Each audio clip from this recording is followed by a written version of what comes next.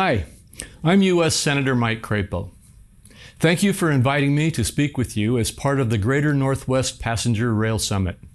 I hope your time in Boise will be a fruitful discussion of the importance of rail infrastructure to the Pacific Northwest economic region. Today, you will have the opportunity to discuss a number of issues related to the restoration, expansion, and enhancement of passenger rail services across the region. I understand the importance of having reliable public transportation available in rural areas, and have long supported the return of passenger rail service to southern Idaho.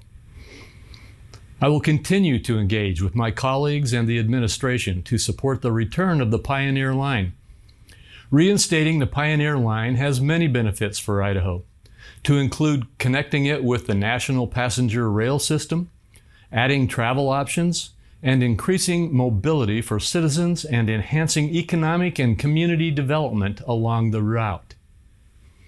As conversations about the rail expansion continue, regional and local feedback is crucial to demonstrating the expansive need Idaho has for additional improvements and return of passenger rail service through Boise. Please continue engaging with members of Congress and our staff to highlight the many benefits passenger rail networks have to your communities. Thank you.